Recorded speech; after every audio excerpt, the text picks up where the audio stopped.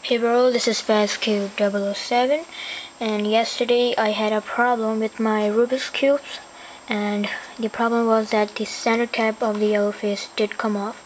I'm not sure how it did, but it did come off. Let me show you how it looks inside. It's not actually a really bad thing, it's actually pretty cool, so let me take it out. Here we go. Here's the center cap, and sometimes it's really hard to get it in. And let me show you one really cool thing. And from the top, it looks like the Rubik's Revolution. I know, it does.